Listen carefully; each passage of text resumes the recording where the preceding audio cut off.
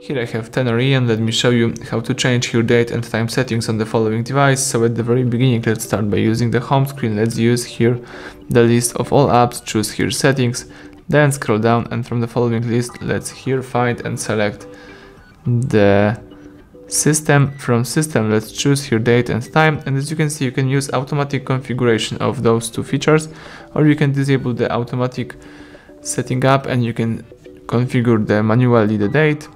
You can change right now time, and you can also here select the time zone. So that's it. If you would like to go back to automatic configuration, let's use the same switchers right here, and now you can go back and start using your device in a normal way. So thank you for watching. Please subscribe our channel, leave thumbs up under the video.